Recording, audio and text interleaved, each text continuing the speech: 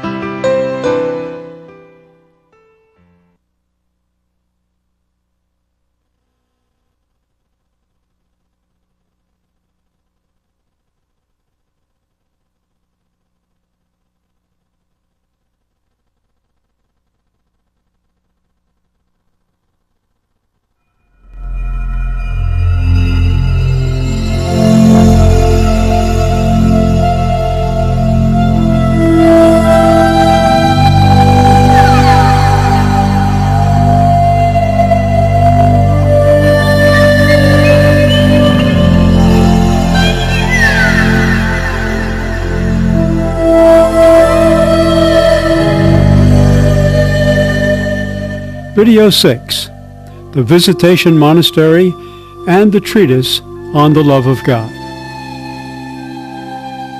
In this video, we will follow Francis de Sales' experiences in the areas of Lyon, Annecy, Grenoble, and Rome. Chapter 11, The Annecy Visitation. The vision Francis had had in February 1604 at the Chateau of Sales of a special kind of religious order for women was beginning to take form.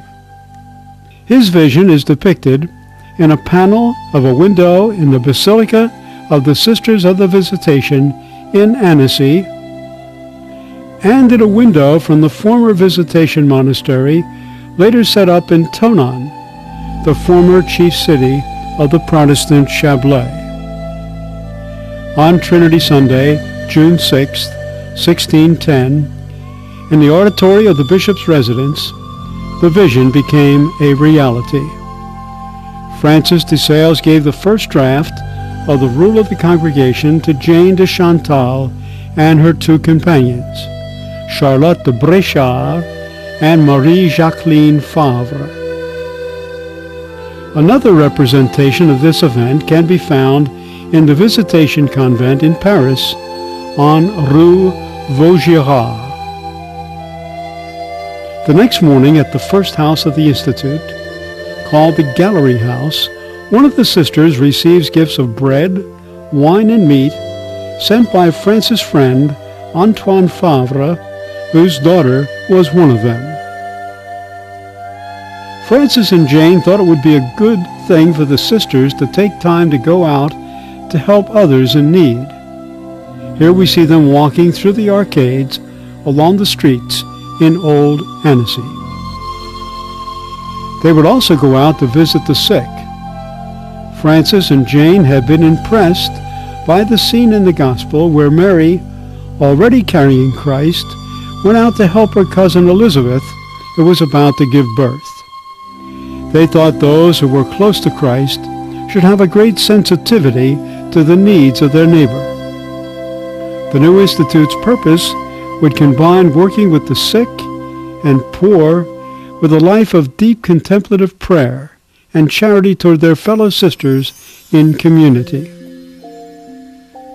This map is a map of Annecy made in 1598. Its original is in the archives of the city of Annecy. The large fortress at the right is the Chateau of Nemours. Their convent, which they called the Gallery House, was at the foot of the chateau, a short distance from the lake, on the left side of the chateau as we look at it. Recent discoveries have uncovered arches on the upper floor. That is a gallery from which one could look out and see the Lake of Annecy. That is probably why it was called the Gallery House.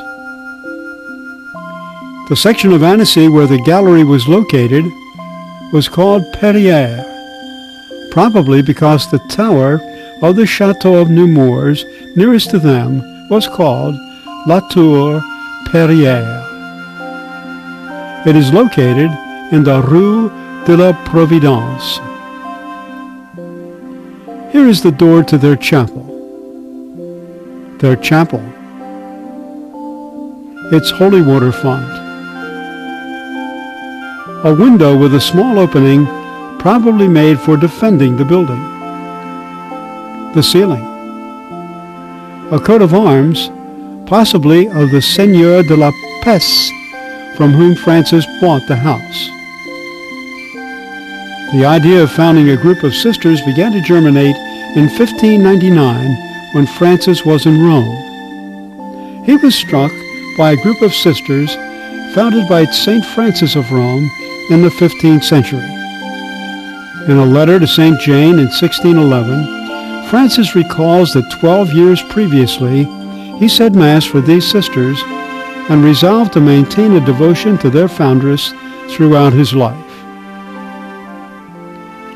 St. Francis of Rome, also known as Francis Romana or Francisca Romana, won away many Roman ladies from a life of frivolity and united them in an association which became the Benedictine Oblate Congregation of the Tour de Specchi, of the Tower of Mirrors. It was a lay order of women attached to the Benedictines. Its members led the life of religious, but without the strict cloister or formal vows.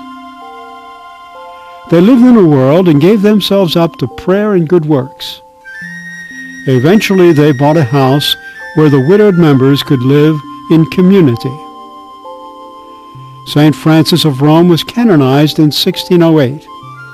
At the time Francis was publishing the Introduction to the Devout Life, and he, Jane, and Jane's brother were trying to work out the details of how Jane would actually pursue her vocation. This is the basilica dedicated to St. Francis Romana in Rome. Maybe her canonization confirmed Jane and Francis in setting up their little congregation. Francis mentions that St. Francis of Rome is a patron of their congregation in the same letter to Jane in 1611, and that she should be their model. He compared Jane's concern for her son, Cels Benigna, with Francis of Rome's concern for her son, Battista. In Annecy, as more and more women joined them, the gallery house would become too small. The first monastery, just around the corner, on the canal, was erected. The building consisted of a church and the sisters' quarters, which were on the left side of the church. In 1613, when the offer was made to bring the sisters to Lyon, a change took place. The Archbishop of Lyon, Monseigneur de Marcoman, the powerful primate of Gaul, wanted the sisters to take solemn vows and have a strict cloister, which was the norm in those days.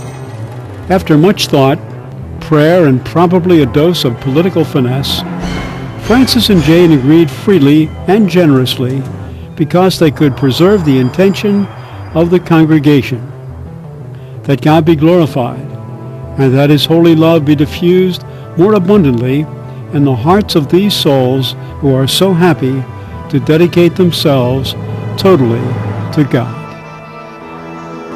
The monastery was founded in what is now known as the Bellecour section of Lyon.